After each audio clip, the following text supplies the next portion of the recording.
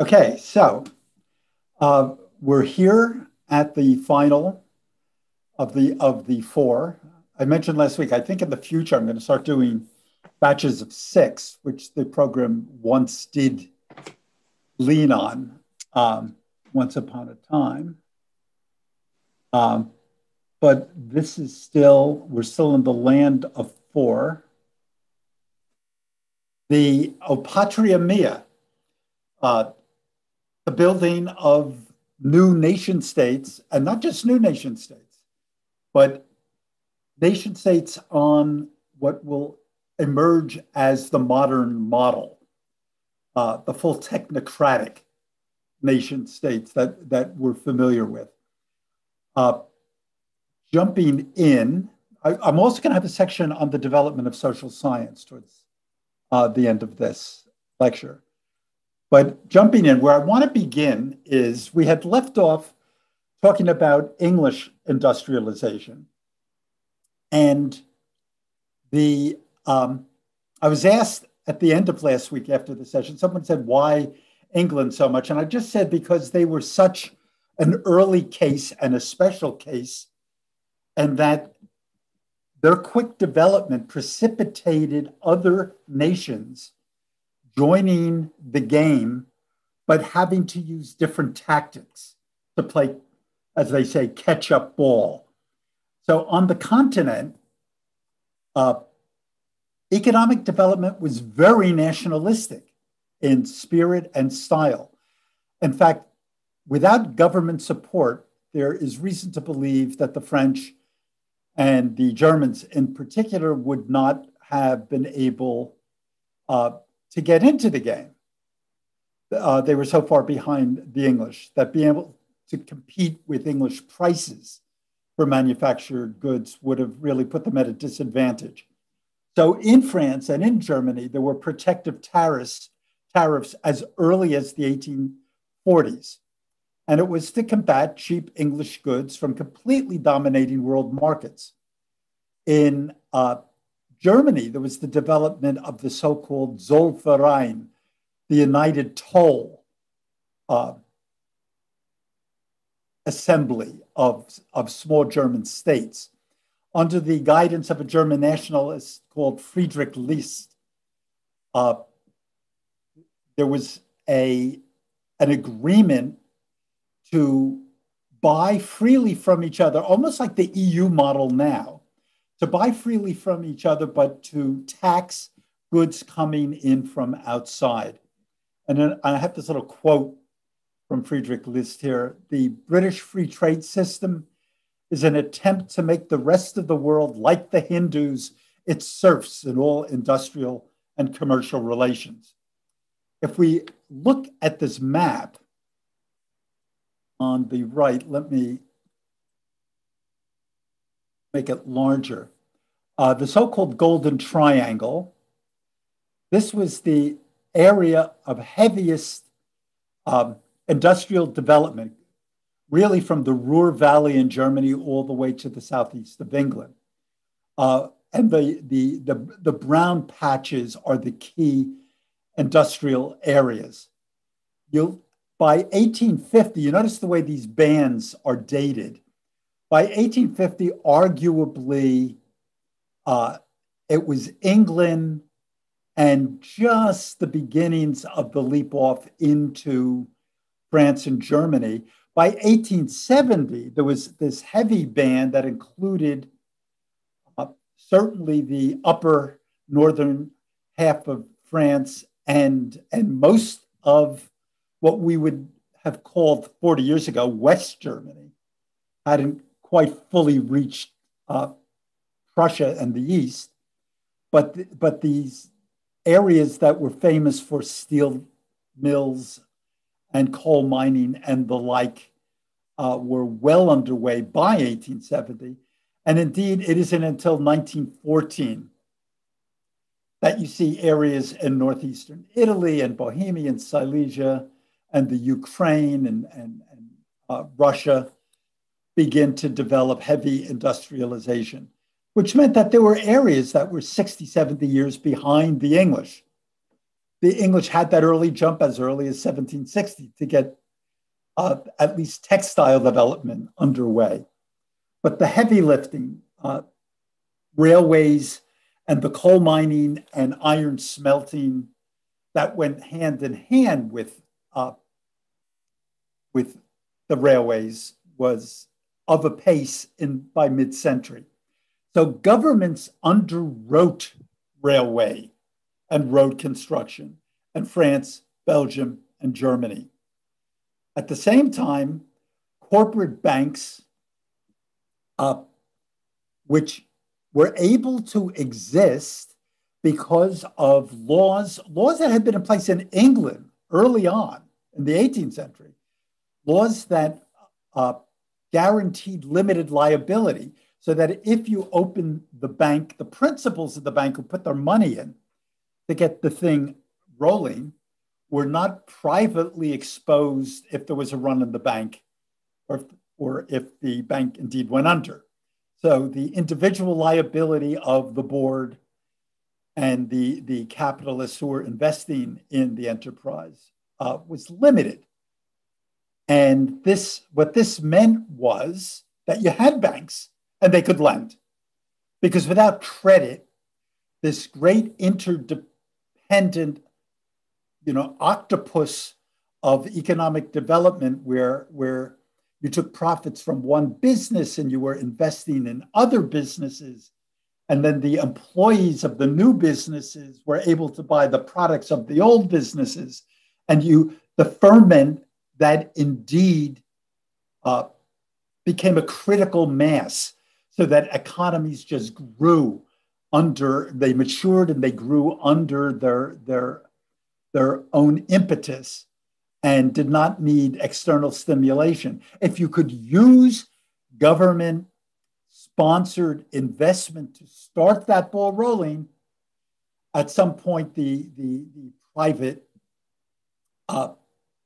corporations would spring up around government sponsorship of credit and access to credit and be able to compete on their own. So what do we have?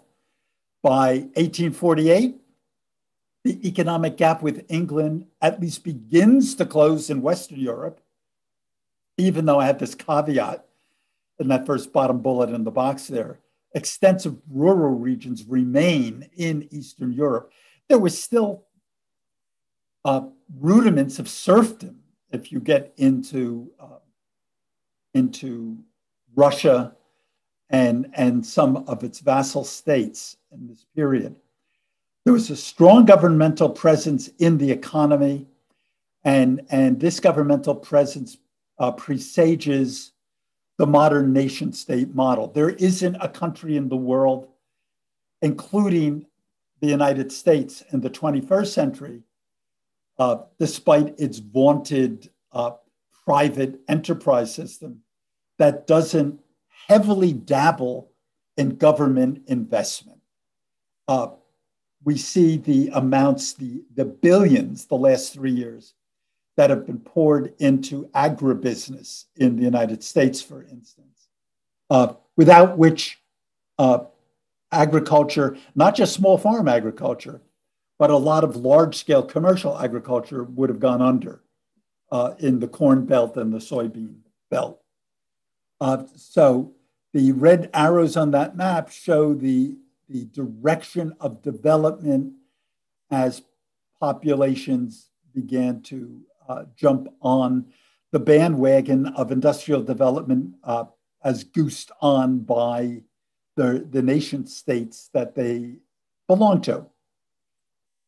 1848 is something of a magical year. It is the year of revolution. It is the year that the veterans of 1789 and 1830 imagined was eventually going to take place, and the hopes of revolutionaries all over Europe in the 1840s was that when it finally broke open, this was going to be it. There were going to be constitutional revolutions. There were going to be ethnicities breaking away and forming new nation states. There were going to be worker uprisings. So the hopes went. And indeed, it was often referred to 1848 as the spring of nations, just as some years back in our own period, we saw the so-called Arab Spring, using the same metaphor. 1848 turned out to be something of a bourgeois revolution, by which I mean it was led by educated elites, students, soldiers, journalists. We refer to the so-called, using the German term, the Mittelstand, this high-end educated middle class that directed the social ferment, but it really didn't represent, as a group, the leadership, worker demands that people later on in the 1850s and 60s, as we talked about last week, the people who would have attended the First International, it certainly didn't represent their interests. By 1848, urban worker representation had spiked in France and Germany, even though it was still, if you will, not at the level of a revolutionary fever. There was still a lot of peasantry and peasant serfdom in Eastern Europe and Central Europe. And as we've mentioned in passing in other class sessions, peasantry in this period tended to be rather conservative, rather traditionalist, and without much appetite for revolution. So there was limited worker support for revolution in the more developed areas like France. This was why Karl Marx argued that the revolts of 1848 largely ended in failure. They seemed to promise a lot out of the gate. And as we will discuss in a few minutes, once the threat of actual social revolution, which means, as Marx and the socialists had pointed out, an attack on private property, those people who were interested in constitutional political reform, democratic reforms, were suddenly spokespeople for law and order and were turning into reactionaries on the spot as soon as the heat was turned up. So I mention here that liberal and democratic reform goals were really what motivated this Mittelstand group. So things like freedom of the press, demands for political representation. I mentioned freedom of the press twice. I had a different bullet in there originally. Sorry about that. But this kind of liberal expansion of the electorate was really what student activists, journalists were most interested in. There were some places in which you could go very far with nationalist goals in terms of fomenting uprising. So political independence meant in some places creating new independent nation states, which the proponents would have argued was the natural state of things. In other words, they would have said, here you have a natural ethnicity, like the Hungarians, but they are embedded in this polyglot Austro-Hungarian Empire where their independence is being suppressed and repressed. And since the 1830s, a lot of young nationalists, student groups and the like, calling themselves, they often had young in the title, appeared in countries all around Europe. So in Italy, you had Young Italy, La Giovine Italia. You had Junges Deutschland. You had Młoda Polska. You had groups that said, we want independence from whatever dominant overlord has been keeping us from our ethnic destiny. So this is the age where in Italy, the bel canto opera tradition often was about waving tricolor flags and liberating the Milanese from the Austrians, or Germans who wanted to be liberated from Austro-Hungary, and in some cases from Prussia, in some cases to Prussia, and Poles wanted to be liberated from both Prussia and Russia, depending which side of the Grand Divide you were on. So the primary motive in cases where an ethnic group, which was usually defined by language, as I've said in the past, was dominated by another ethnic group, as was the case in the Habsburg Austro-Hungarian Empire. So Northern Italians, Czechs, Hungarians. From the great Hungarian national poem that was published in the 1840s by Sándor Petőfi. I never know how to pronounce Hungarian names. We swear by the God of the Hungarians, we swear we shall be slaves no more. What was the outcome of 1848 and all these uprisings? Well, there were some minor and limited successes. The Second Republic was declared in France, shortly overthrown by Louis Napoleon, but it had its moment in the sun. You had the abolition of formal serfdom in Austro-Hungary, and Prince Metternich was forced to resign. Finally, the arch-reactionary, the revolutionaries really wanted to unseat him from the premiership of the empire. You developed a democracy of sorts in the Netherlands, and the end of absolute monarchy. You had the invention of a constitutional monarchy in Denmark in this period. So some moderate gains on the bourgeois front, on the liberal and democratic reform front, but by far not the sort of overthrowing of the old order that the more radical groups were hungering for in 1848. But 1848 left a taste in everyone's mouth for what was going to follow in the 1850s, 60s, and 70s. Whoop, I jumped back. So a map of where outbreaks occurred, all these little red blotches are uprisings, political to the barricades uprisings. And this little symbol you'll see in places on the map is where ethnic groups were at war. But you can see this just by the lists of cities: Palermo, Paris, Baden, Munich, Vienna, Buda, Berlin, Milan.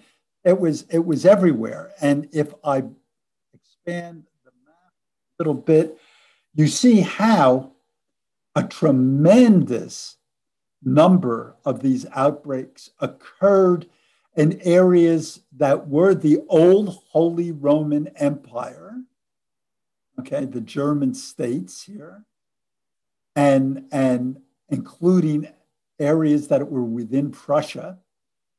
There's Paris over here, there's Rome down here, but other outbreaks on the inside of and on the borders of the Austro-Hungarian Empire. Palermo, because the kingdom of the two Sicilies was southern Italy and Sicily, and they certainly were ripe for political uprising in this very conservative part of the world. So this is the so-called Spring of Nations of 1848. And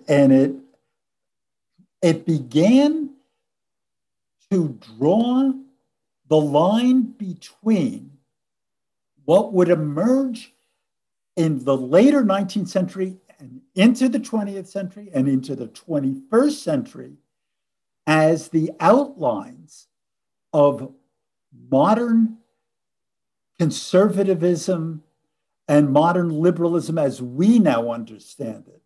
The battle lines began to form around demands for expanded representation and constitutional reform and a conservative resistance that was arguing as early as 1848, whenever a demand was being made for an expanded electorate or anything of that ilk, it's socialism.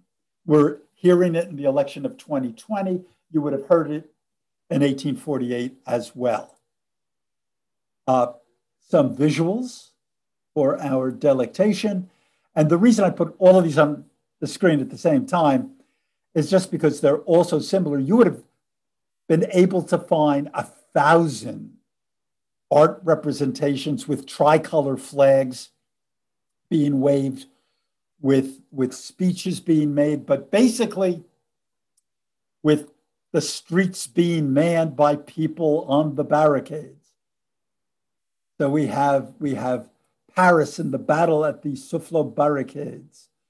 We have this image from Poland of nobles being slaughtered by revolutionaries. We have the 5 days of Milan, the uprising against the Austrians, with a tricolore in the background. We have the Hungarian national poem being read to the revolutionaries at the barricades.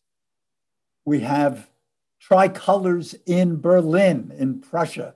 We have tricolors in Vienna, the very seat of the Austro-Hungarian Empire.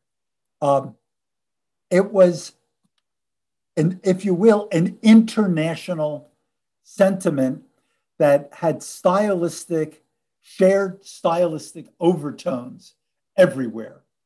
And the art in this period was on the subject, and the opera in the period was on the subject, and the poetry of the period was on the subject. This was the spring of nations, freedom in the air, liberation in the air, and it scared the hell out of numbers of people in all of these places, as we shall see. And the first place that I want to look at where it made a real change and formed a new nation, or began to form a new nation, is in Italy, the resurgence, the Risorgimento. I want to spend a couple slides talking about Italian unification.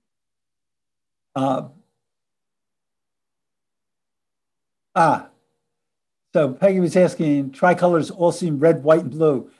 If they were white, they're not all red, white, and blue. The French one was red, white, and blue because they liked the American colors. And I'm not so sure what the symbols of the particular colors, but the Italian was red, white, and green. And we'll see the German turns out to be, what is it, black, yellow, and red, I think. So they do choose different colors. And I don't know why certain colors were used, whether they were symbols of particular qualities, like égalité is always blue or something. That I don't know. I'll take a peek. Next time I do the class, I hope I have an answer. But anyhow, the story in Italy, and before we get any further, I just want to quickly look at the 2 maps. And in the map on the upper right, what you can see is Italy in 1843. I picked a period on the brink of the revolutions. Basically, you had the Piedmont and Sardinia. Here's the Piedmont, here's Sardinia, and Savoy as a separate kingdom. And by the way, you'll notice in this map that places that you now think of, and we'll talk about that, as part of France, like Nice, were part of Piedmont. They were Italian for centuries. This was Nizza. This was not a French holding, and Savoy was a Piedmontese holding. You had the kingdom of Lombardia and Venetia were controlled by the Austrians. The Tyrol up here, which is now part of Italy, the Südtirol anyhow, is now in the modern age is part of Italy. At the time, was directly part of the Austro-Hungarian Empire. Okay, and then you have the Duchy of Modena. Parma was a separate entity. The Grand Duchy of Tuscany. The papal states under the control of the Pope, who had alliances with the French king in particular for special protection. The Pope always played every Catholic kingdom in Europe to its advantage so that it could call in outside influence when it needed it. But he had his own armies. Okay, so what is now Lazio, what is now, here's Perugia, so it is now Umbria and the Marche, here's Ancona, all the way up through the Romagna and into the bottom of what I think way up here by Ferrara. Is that, I guess that was still the Romagna back then. Anyhow, then you have in the south, the kingdom of Naples and Sicily, known as the Kingdom of the Two Sicilies, all of southern Italy, which had been under French control, which had been under Spanish control, heavily involved in papal politics and in Spanish politics, is an independent place. We'll take a look at the lower map, at the times as we get on, as each of these pieces fell under the influence of what came to be a united Italy. Anyhow, going back to the bullets, between 1815 and 1830, now you had Napoleonic occupation in northern Italy, and the reaction sowed seeds of unification and resistance to Austrian domination in the north. So the areas that had been under Napoleonic domination, really with the Austrian reassertion of its control after the withdrawal of Napoleon's influence, they want to break away. They had a taste of being out of the hands and free from the control of the Austrians. And indeed, they have minor insurrections in places in the north, for instance, in the Piedmont, as early as 1821. In 1827, I mention, only because it's so famous, Alessandro Manzoni publishes I Promessi Sposi, the betrothed. It's an allegorical critique of Austrian rule. It's considered the foundational novel of Italian unification and nationalism. It's central to the creation of a unified, I should say, Italian language, because it's written in a modern Tuscan that everyone then learns to read because it becomes the national book. And by the way, when Manzoni dies,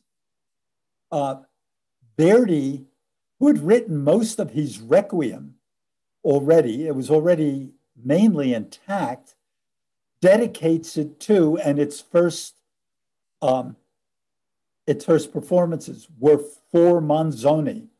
It's the Requiem for Italy, in effect.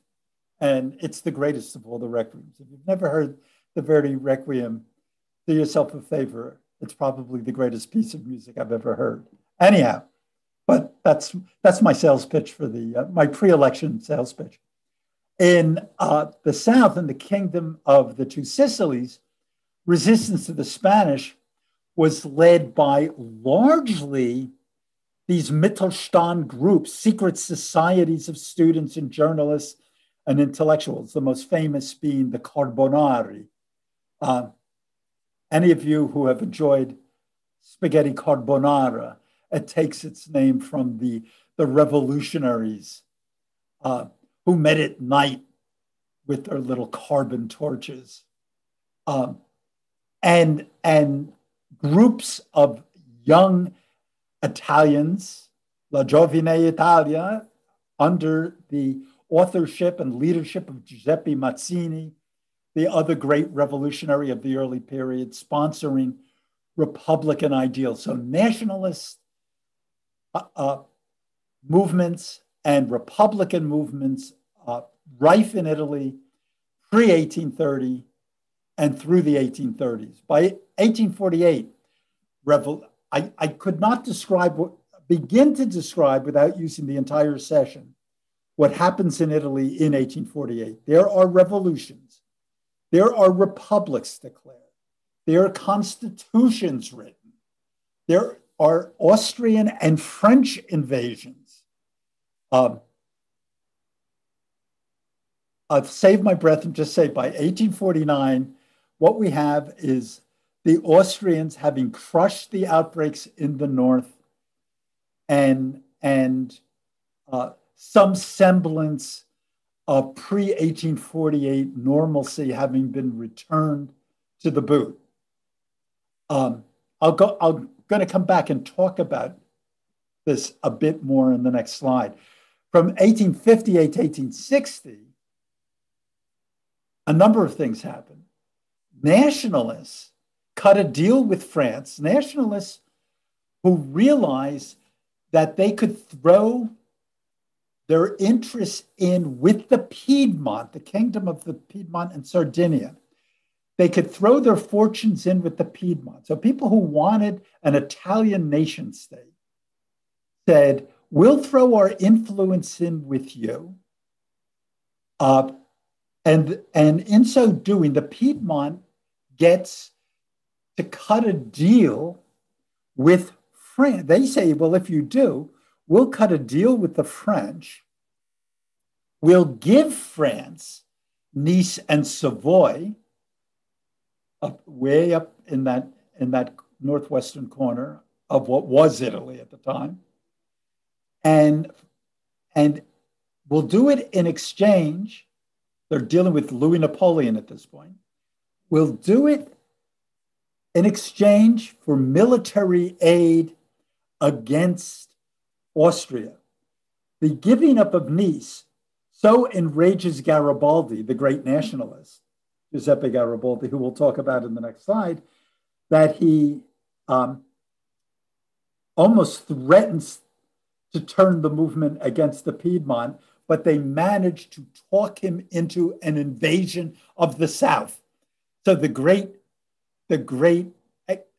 military expedition of Garibaldi and Miele, the 1,000 red shirts, to attack Sicily and the Kingdom of Naples, was made at the behest of the Piedmont just to get them out of their hair. The nationalists ally with the Kingdom of Piedmont, Sardinia, under the leadership of Camillo Cavour, the great statesman of the Piedmont. The king is Victor Emmanuel Vittorio Emanuele, and like many people from Italian-American families, I had an Uncle Vic who was ultimately named because Victor Emmanuel was the name given to about a third of the sons of southern Italy at the time. French and Piedmont victories lead to the annexation of Lombardy and parts of central Italy. Just parts, not the papal states yet. We'll go back and look at the map. And Garibaldi and Miele head for the south. Now, if I look at this map again, I'm sorry. I'm trying to blow this up.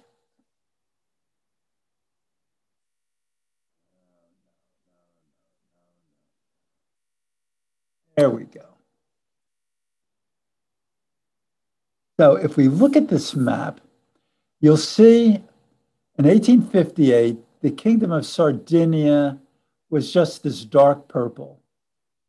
It adds in the period before 1860, this dark orange stuff, okay? And if you include the successes that Garibaldi and allies were having in southern Italy, you could claim that by 1860, Italy began to, the new kingdom of Italy began to annex this, and even part of the papal states, but that the Veneto doesn't get added until 1866, and this pinkish part of the papal states really until 1870.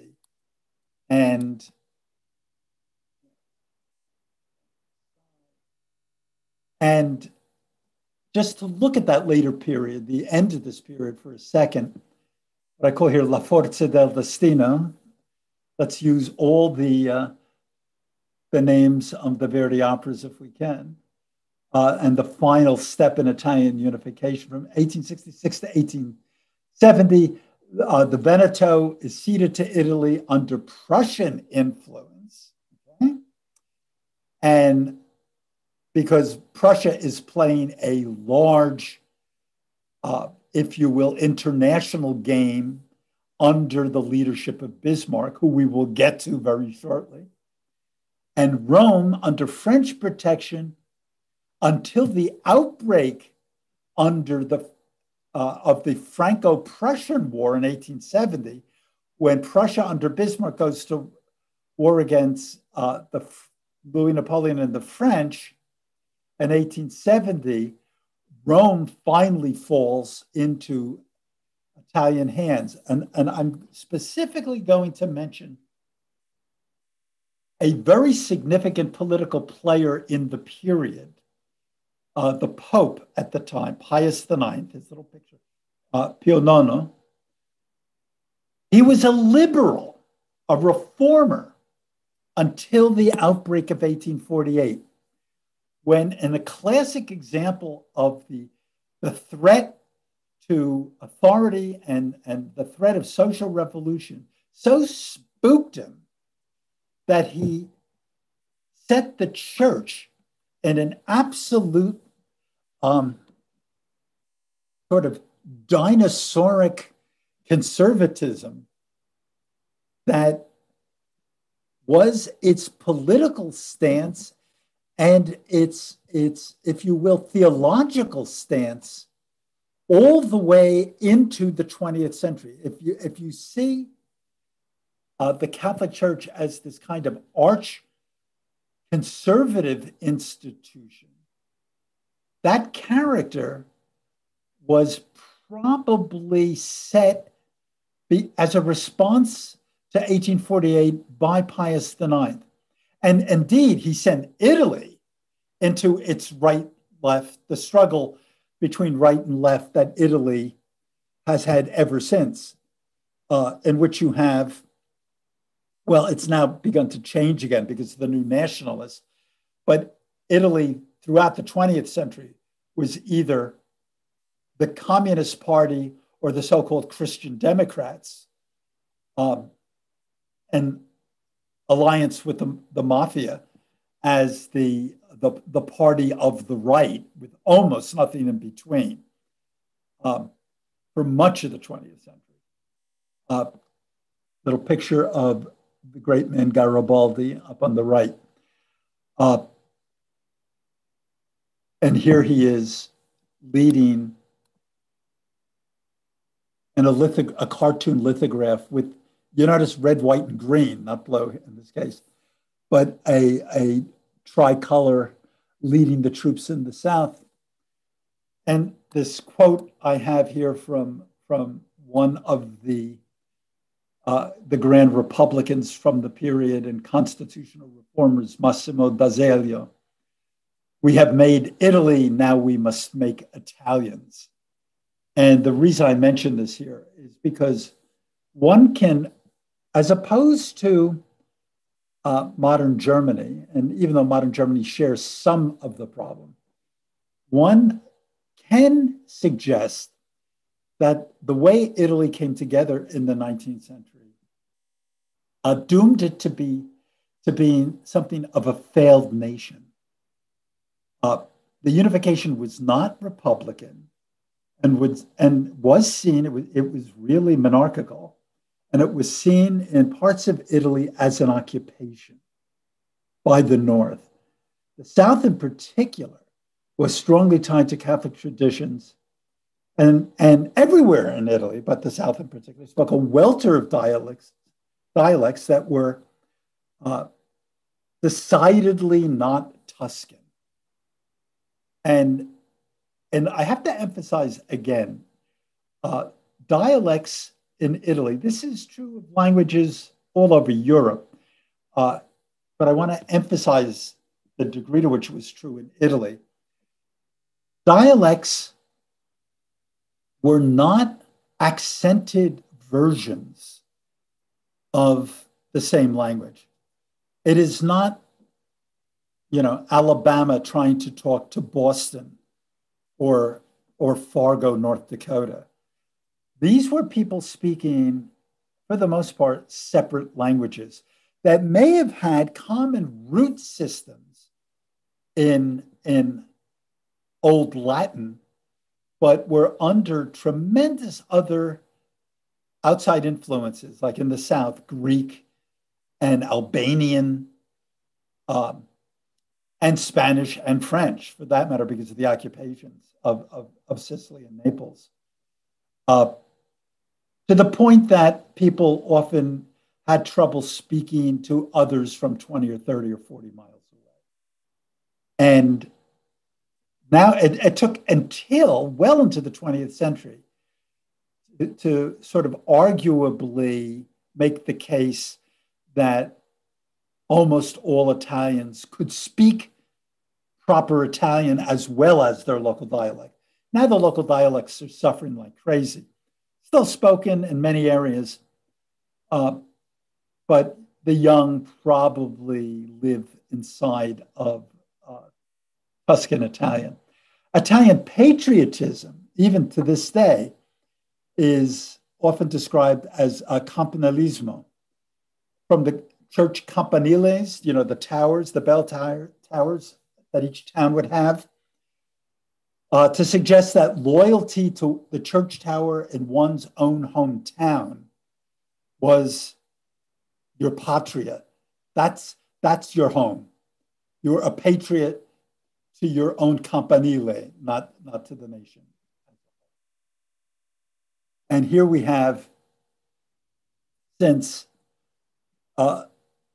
nationalist romanticism was very effective in Italy. So this is Garibaldi with his injury in the Aspromonte Mountains of southern Italy. This is after the Sicilian campaign. There he is with some of his red shirts being carried on his litter through the mountains by Girolamo Induno and the great man himself. Ever notice that the great romantic statue of Garibaldi in Washington Square Park on the east side of the park? Anyhow, on to another new nation, Deutschland, Germania. So from 1815 to 1848, what do we have? The Holy Roman Empire, dissolved by Napoleon in 1806, and a loose German federation set up by treaty in 1815. They could never go back, once broken, they could never go back to the Holy Roman Empire. Vigorous growth of German nationalism, because it's based on a shared language, literature, and culture. German was a much more dominant, centralized cultural language by that point than Italian was. One could argue that there was a Hochdeutsch as early as the mid-18th century, with a vibrant literature, with philosophers writing in the language and novelists, famous novelists and poets, Schiller, Goethe writing in the language, operas being written in the language. There were liberal Republican ideals. You had young Germany, Junges Deutschland, and that helped dissolve any links to the Habsburg past. But increasing industrialization shows the advantages of economic unity to Prussia and the German Confederation. So, as by 1848, since parts of Germany were beginning to industrialize, and you had apostles for economic unity for the first EU, in effect, like List, arguing for it, the advantages to people, the leadership in particularly in Prussia and the German Confederation, if not to the Austrians, began to have appeal. So the idea of certain reform met the goal of unification in the middle. So you had these two forces bearing in from two different sides. In 1848, liberal uprisings demand constitutional reform and lead to the short-lived and ultimately ineffective Frankfurt Parliament. There's a parliament of the German Confederation that is very weak and can get nothing done. A crown, they offer a crown to the conservative King Frederick William of Prussia, who refuses it. He's a conservative, he didn't see it going anywhere. So unification in Germany, which was a goal as early as 1848, remains in limbo as Germany is pulled between nationalistic Prussia on one side and reactionary Austria on the other side. So, and I mentioned down here, by the 1860s, Prussian power and influence grow under the leadership of Otto von Bismarck. And here he is with the full mustache. Map. So we have the Russians over here. You realize that I'm calling parts of what are now Poland, Russia. I mean, this is Poland over here, but and this is Poland over there. But some of it was in Prussia and some of it was under Russian control. Western Prussia, including Berlin, including lots of what we would have called East Germany back when, down through Silesia, the Czech Bohemia and the Czech Republic on the Austrian side of the border. And then all these little German states, Saxony and Mecklenburg and Hanover and Hesse and Holstein. In the 17th century, there were like 200 of them. Some of them had banded together by this point. These are the large controlling groups: Oldenburg, Schleswig-Holstein, Württemberg, Hohenzollern, Bavaria, etc., all the way past the Rhine to the Belgian border and to the part Alsace, Lorraine, and the part that's disputed with France, and becomes one of the pretexts for the war with the French in 1870. And we're going to see that Prussia in 1865 begins to make successful annexations up here, that darker orangey color, and then gets joined by elements of the German Confederation in 1867, the Saxons and Mecklenburgers. And then after the successes of Prussia and France, the southern German states opt in, and then Alsace-Lorraine is part of the conquest of the French. And so by the time you get to 1871, that outer red line is Germany, Deutschland. And it is still called in this period Klein Deutschland, Little Deutschland, because there were still elements of German speakers, particularly here in the Austrian Empire, that were in what is now Austria and in what is now Czechoslovakia, that were not part of the Union.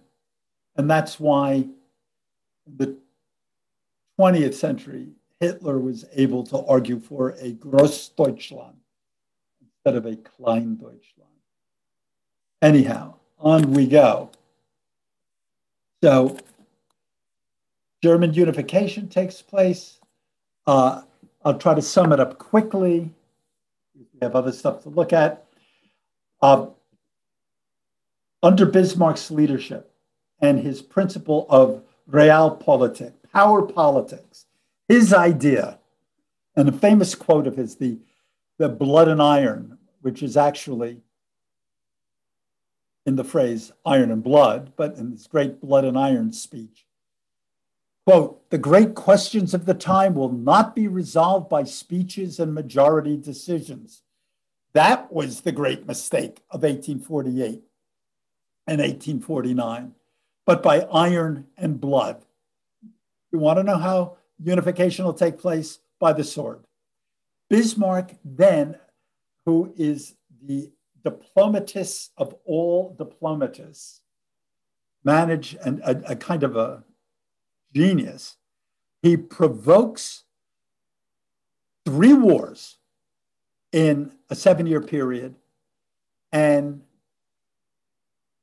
he provokes wars that he knew he could easily win, and then he wins them.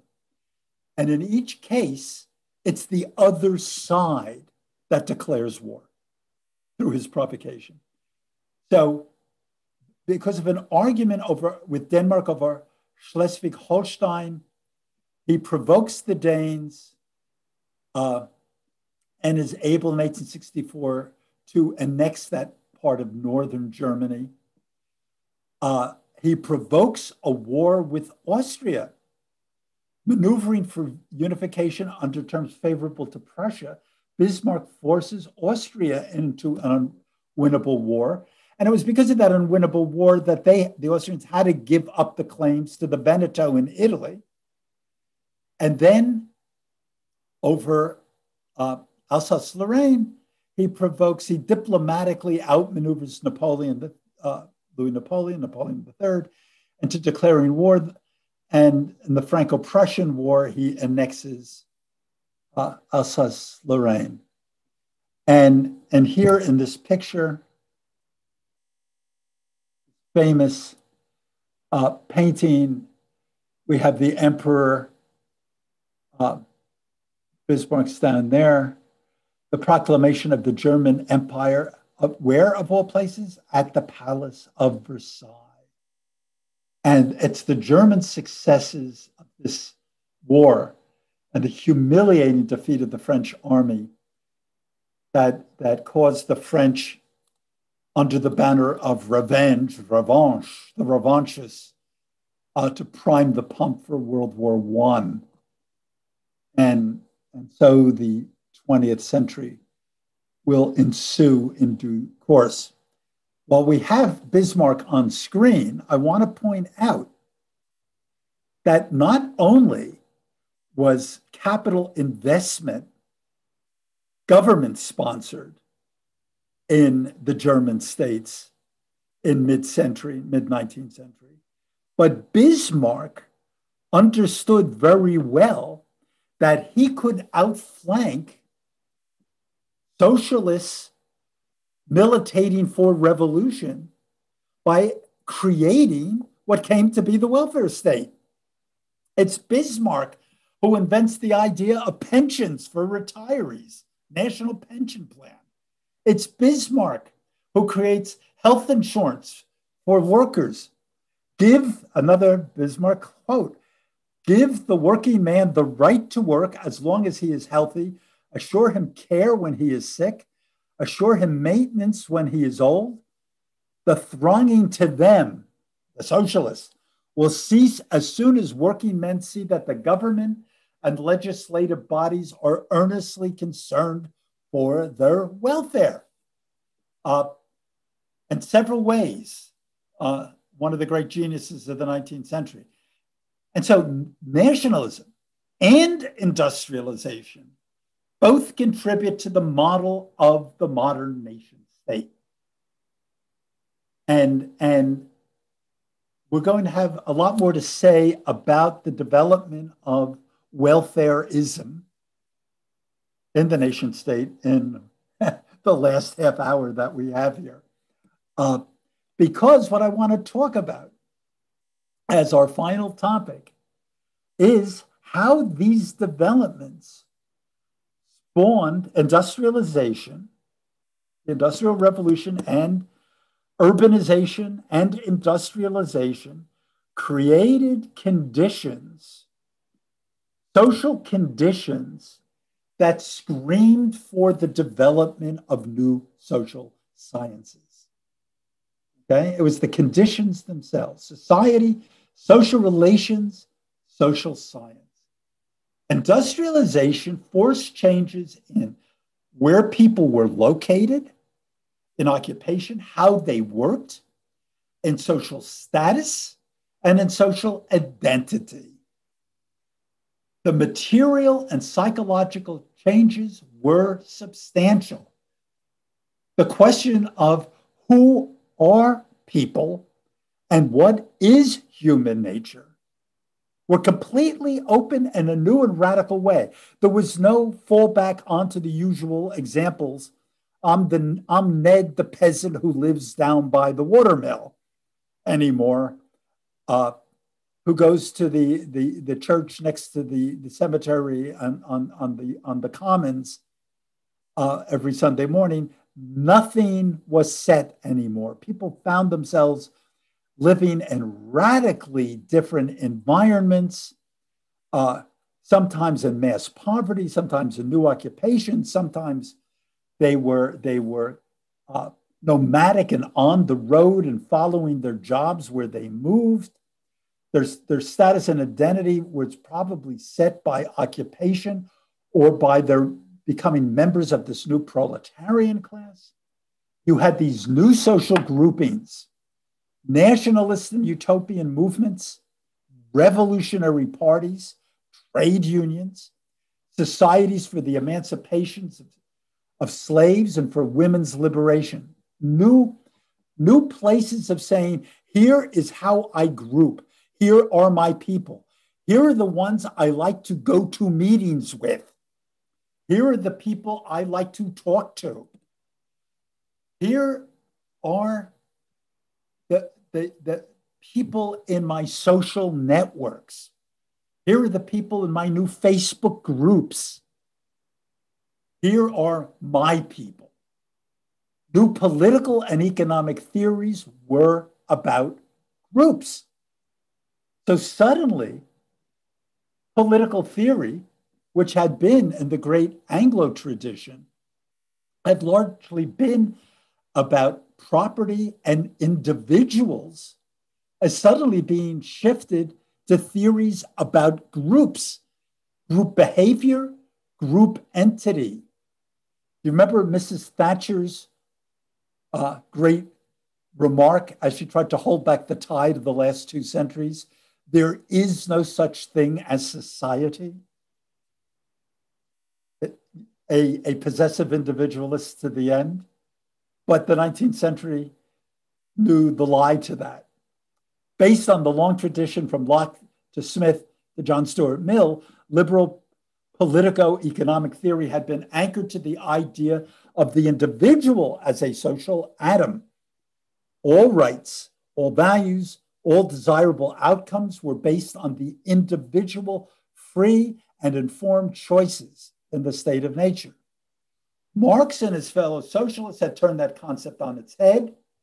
Man was seen as a member of a social class whose destiny would be determined by group choices and actions.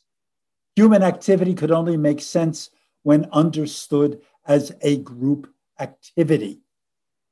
Now, along with this, new theories aspired now not just to be political theories in the air, im Luft, as they say, but to be verifiable, to be scientific.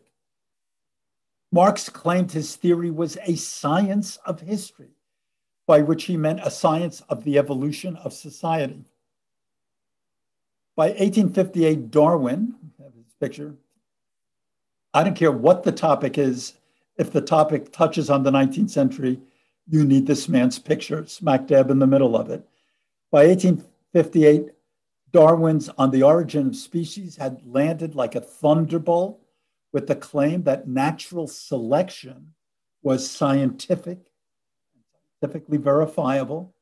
The social welfare reforms in public health, in labor conditions, and education encouraged science-based studies for implementation. Remember how we ended the last session when I gave you that list of English social reforms that took place between the 1830s and 1870s?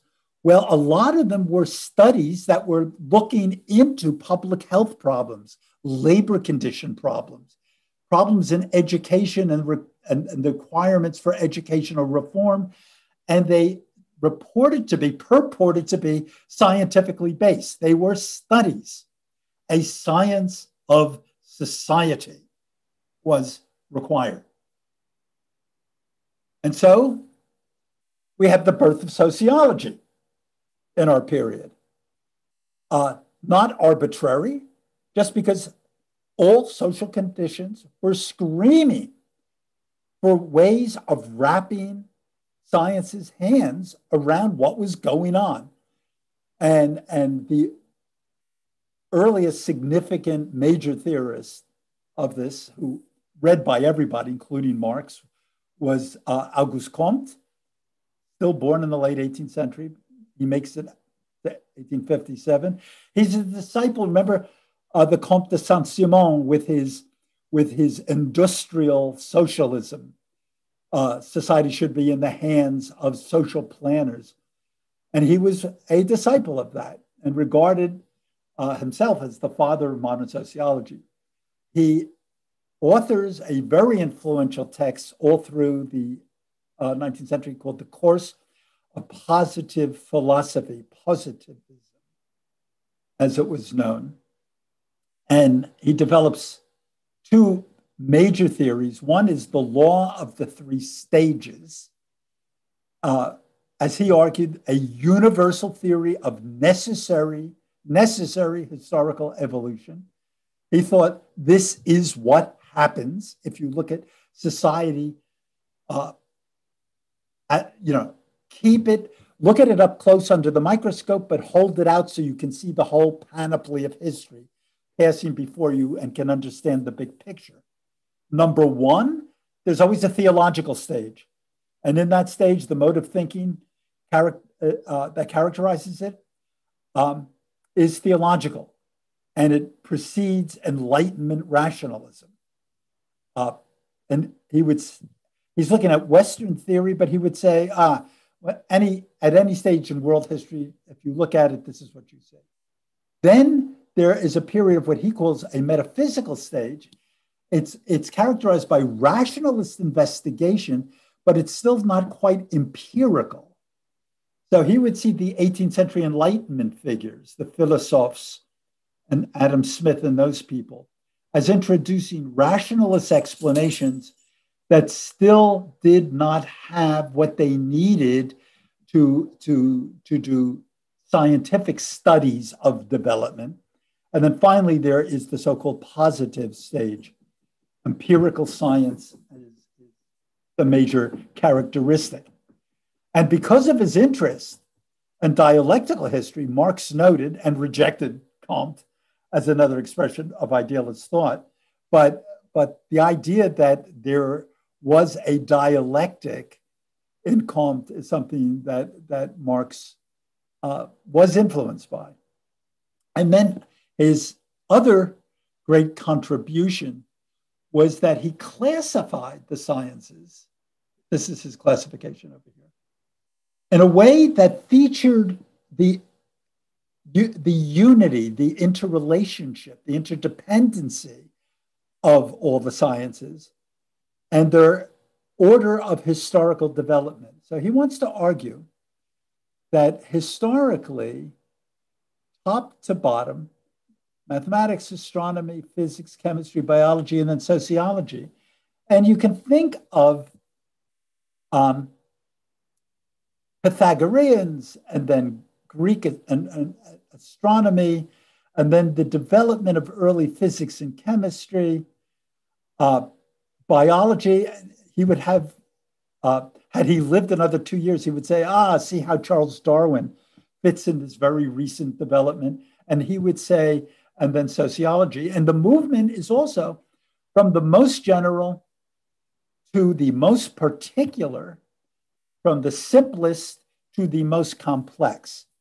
That social uh, data is so complex and voluminous that it almost moves into a special class of its own. But social phenomena had been considered too complex to support a science. He wants to argue that it's now time for a new science. And for Comte, sociology is encyclopedic. That is, it coordinates the development of the whole of knowledge so that as you understand all of society, you understand where everything fits. The social world is complex. And here is the fundamental reason I suggest the significance of the development of modern sociology as earth-shattering concept.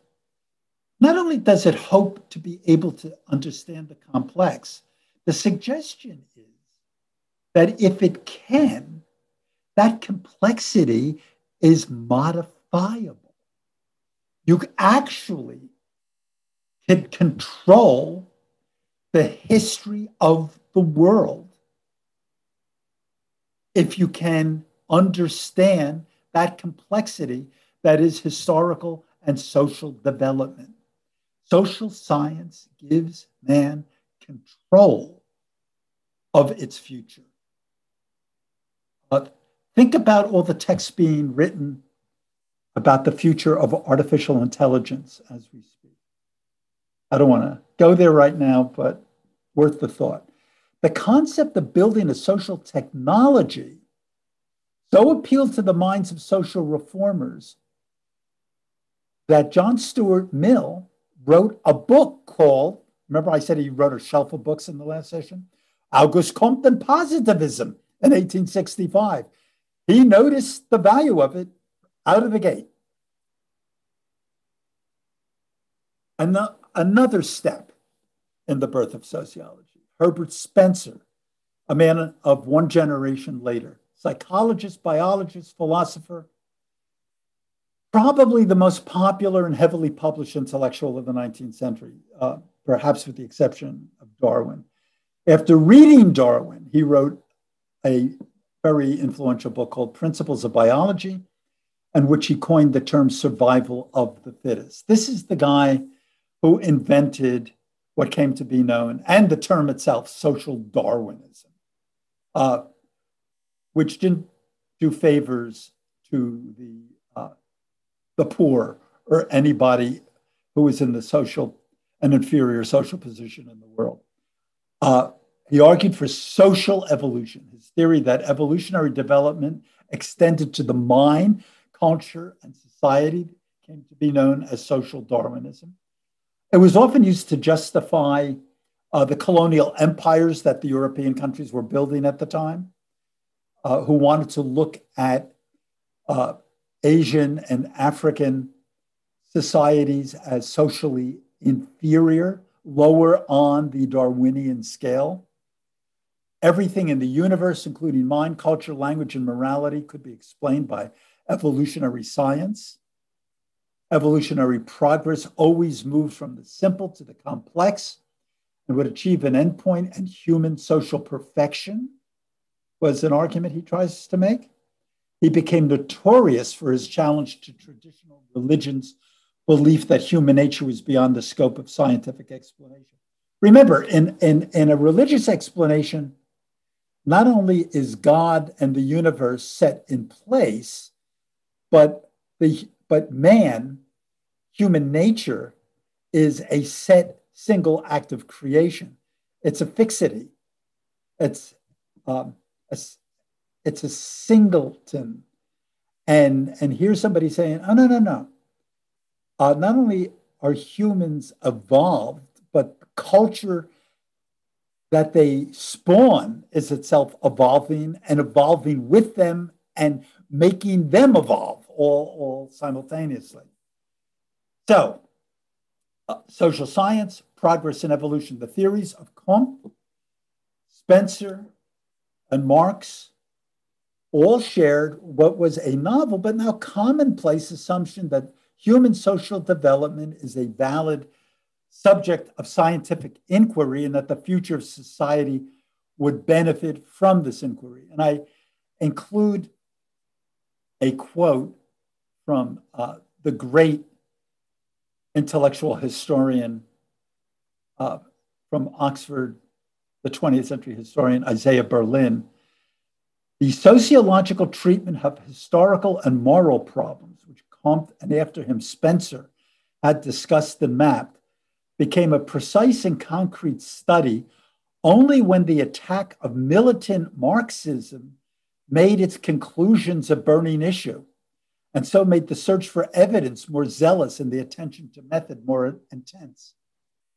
So Marx and the threat of radical socialism suddenly became the impetus for liberal theorists to adopt social science positions to make cases for what was going on with the social unit writ large and looked at historically. And then in a final comment on the development of social science, I decided to refer to somebody who you may never have heard of, but is really a kind of a giant. Adolphe Quetelet, a French astronomer, again, born late 18th century, lives 1874, astronomer, mathematician, statistician. He was a pioneer in the application of statistics to social science, planning what he called social physics. And let's look at his social physics. Social phenomena are immensely complex and depend on a host of measurable variables. This complexity can only be expressed in terms of probability and probability theory, and so require the application of statistical methods, out of which, if you think of the 20th and 21st century, comes everything: particle physics, demographics, all sociological theory. Everything is about probabilistic modeling. And here is perhaps the man who first saw it. Think of the implications of artificial intelligence using probabilistic modeling with tremendous powers of statistical calculation capability that has been unleashed. And we're at the beginning of in the early 21st century. Quetelet promoted the use, think of it in medicine. Think of the impact this has had. Quetelet promoted the use of statistics to questions of crime rates, marriage rates, suicide rates. His method, controversial at the time, attempted to correlate variables to other social factors, for example, poverty. So out of the blue, he's doing a study of crime, and he notices that there are correlations to social class and poverty, which hadn't been formally linked, but he's got statistical evidence of the correlation. And it's absolutely revolutionary. This raised the very modern question of free will versus social determinism, which is still with us. And I decide to throw a little Leonard Bernstein in for your consumption. Hey, I'm depraved on account I'm deprived. If you remember the G. Officer Krupke song from West Side Story. Um, I'm born in poverty. That's why I'm a bad boy. That's why I'm a delinquent. So the mid to late 19th century witnessed an explosion of studies related to the social concerns raised by the displacements of industrialization and by the political demands for social equity that came in their wake. Poverty, immigration, crime, family support, public health, children's education were studied, they were dissected, they were argued, and sometimes they were even incrementally addressed in the 19th century. The age of the technocratic and occasionally paternalistic modern nation state was born. So if you wonder why every nation state in the world as we speak is in some fashion a paternalistic welfare state, including the most market-driven capitalist entities like the United States, which is still a heavy welfare democracy, right down to extreme cases of paternalistic state control like China. You're just talking about different places along a common and same spectrum. So a few nods to society and art. Realism in art, the Romantic pastoral gives way to a hard look at work society and the plight of workers. So here we have haymaking, 1877, Jules Bastien Lepage, rural wage laborers, not the people who own the farm, with its depiction of stunned exhaustion. And it created in the salon that it was first shown at quite a sensation because it was not idealized, it was not romanticized. Here they are.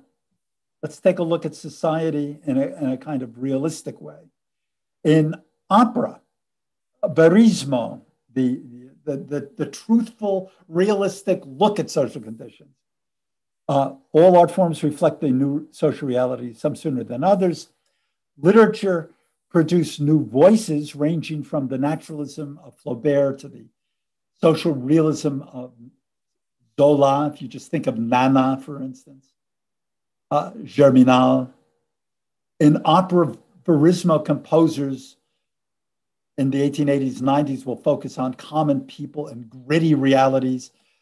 You have, the ash can school of painting that will come to the fore a little later in our period.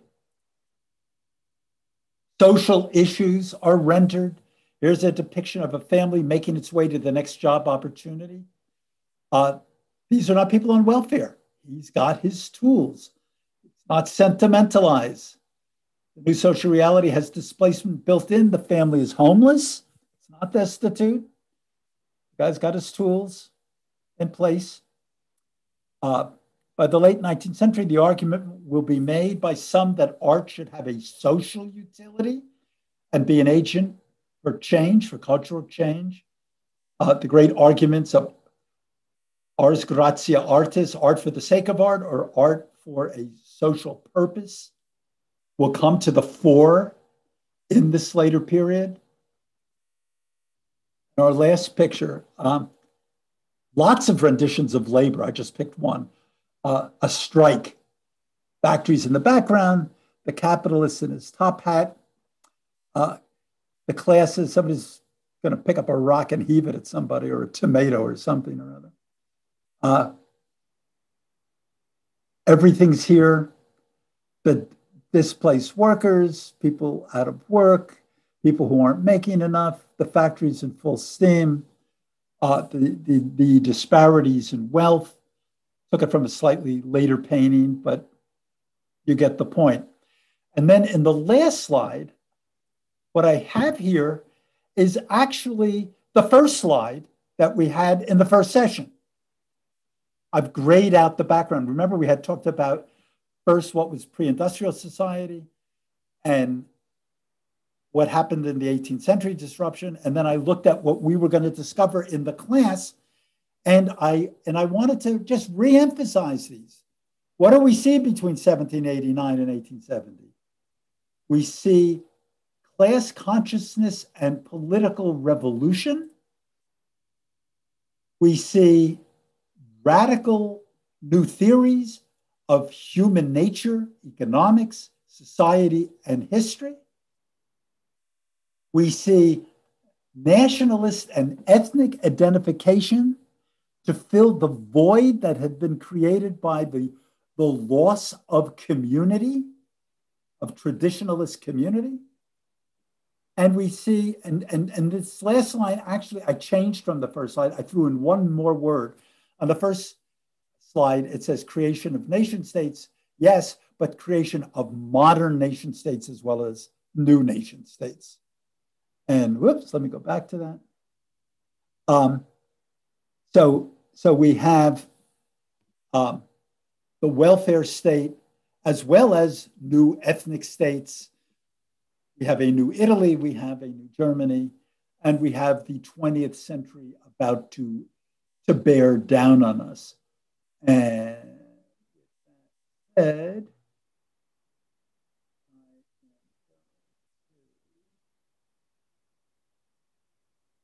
stop the share.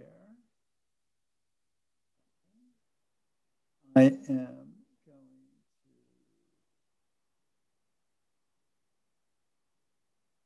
cancel my spotlight. Into here. And if anybody's got questions or observations, feel free to unmute yourselves or set up a chat comment, whatever you have. But that line about Officer Krupke was written by Stephen Sondheim, not Leonard Stein, right? Correct. Thank you. Credit is due. He just wrote the music. Right. Right. You know, I'm a music guy. Operas for me were always written by the composer, not the lyricist. It's Mozart. It's not that other guy. Come on. He's got enough recognition, Stephen Sondheim. You're right. Anyhow, thank you. Thank you. I think you caught us by surprise on that. I wasn't expecting Officer Krupke at that point. Right. I'm like, so, oh Lou, with all this talk of revolution, are we setting up for a revolution in this country? Oh, geez. You know, somehow I think it'll not end with a bang, but a whimper. You know, if I can steal the T.S. Eliot line.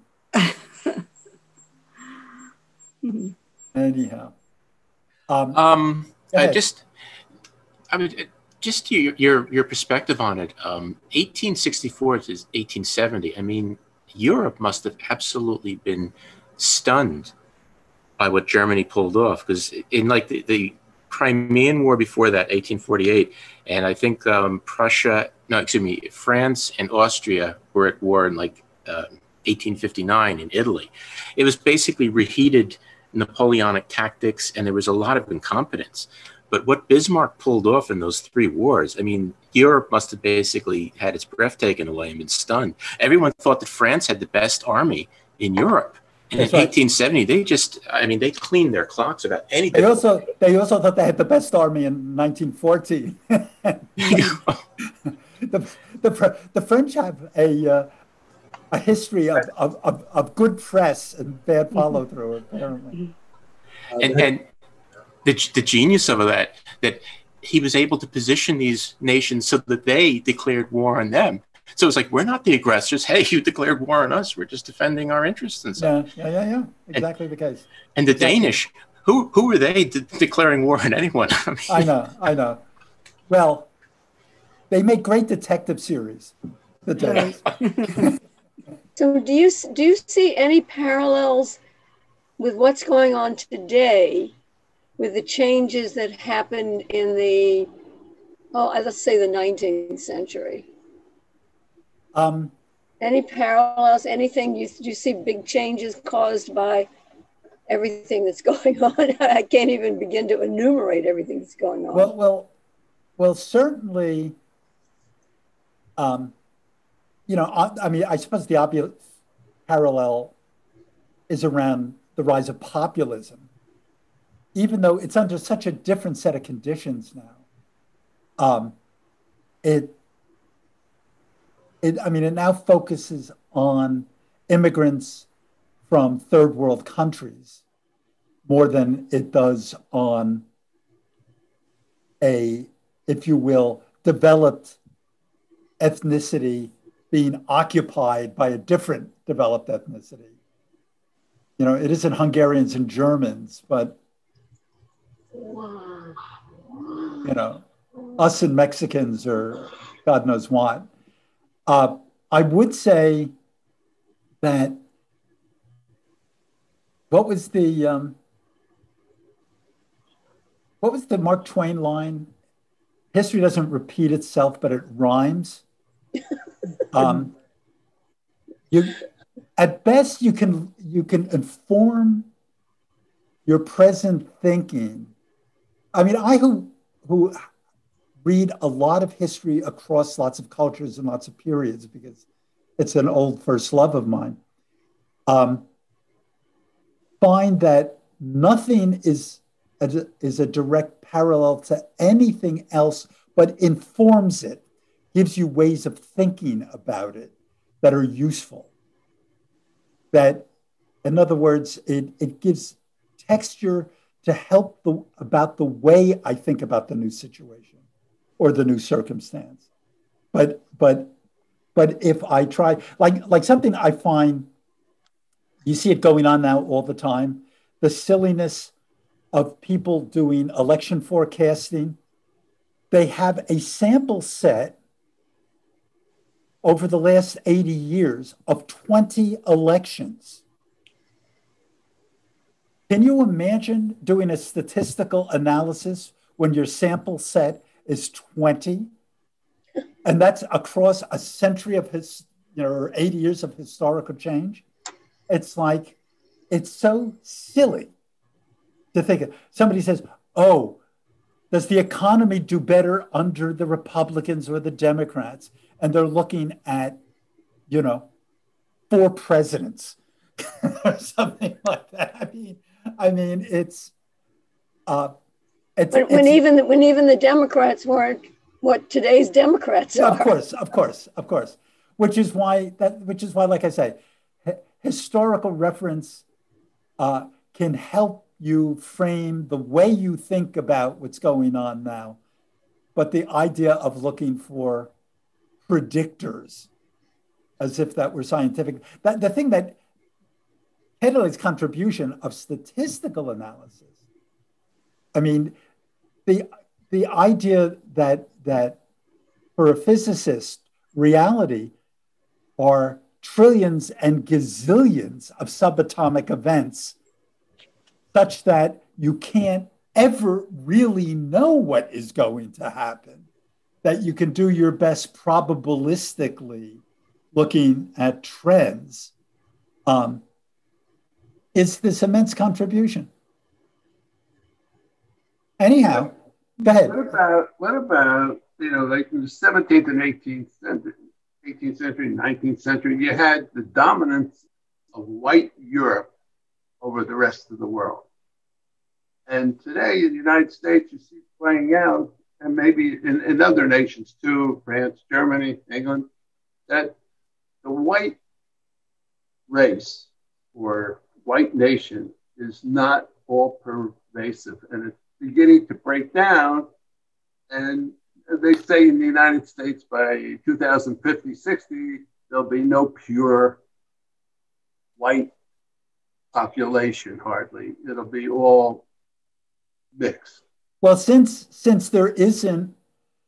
race really isn't a verifiable construct to begin with, we're all out of Africa.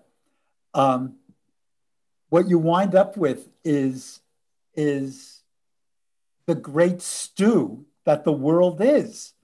I mean, we are this stew mix of certain percentages of Neanderthal genes and what have you. And although we've tried to use nationalist traces like language and the like to categorize ourselves and each other, it's too simplistic an analysis to make sense out of anything that's going on in the world anywhere at any time. I mean, we're all a little bit of everything. And if we wait 20 minutes, we're going to be a little different. And the stew will look a little bit different. You know, it's just. I've just read that what unifies a nation or what defines a nation is language. And I don't know whose idea that was, but I thought it was quite true until today in the United States, when we are becoming bilingual, multilingual. Well, remember the point that I made about nationalism earlier in this sequence of classes. And it was when I was talking about nationalism and romanticism as having influenced each other. The idea of the nation state and the idea of this group that we belong to, and the idea of race for that matter, are constructs that were invented, more or less, in the 19th century. They were invented because, I believe, of the perceived loss of identity that came with industrial displacement. That people wanted. You remember when Reagan was running on the Morning in America theme, and whatever, what was that, 80 or 84? And you had the little rural farmstead with the cornfield in the background and the sun is coming up. Nobody I knew in the world had grown up with that. It was a construct. It's a myth that we sell ourselves to feel like we're part of something. And indeed, what we make up and the reason we fight each other and the reason people are buying AK-47s to go down to the polls or whatever the hell they're doing is because they want a narrative that makes sense of how they have been victimized, of how they have been shortchanged, of how they on the positive side want to belong to something. These are narratives that we make up and tell ourselves so that we feel better, and we do them. And ironically, and the big argument about Facebook and social media that's being made on the right, on the left, everybody's arguing about its influence, is that the social constructs of social media tends to reinforce the idea of narrative invention and myth making. So we get to develop these feedback vacuums, and where all we listen to are people just like us telling us the narrative we want to hear. Which is kind of a regrowth of tribalism, isn't it? Yeah, it is. I mean, I keep reading about tribalism now. It is. Anyhow. Punchline of all that, back in the day, everyone said the internet was going to give us such a multitude of various different forms of information coming in, and we would become so much richer in terms of our knowledge. And instead, it's just had people focus themselves down to coming to, just a pinprick in terms of where their information is coming from. The exact opposite of what we all thought was going to happen back in the day. I'm afraid you may be right. Anyhow. Thank you, Lou. Thank you. And I do want to mention to everyone that when the winter session comes around, which I believe is late January, I'm headed way back in time. I'm going to do an early medieval class in that session. And then in the next spring section, I'm going to do a late medieval. Good. That's good. So, Great. so Thank there you you. go, gang. Thank If you so anybody's much. interested. Thank you. I'll Sounds read it again. good. Bye-bye. Take Bye-bye. care.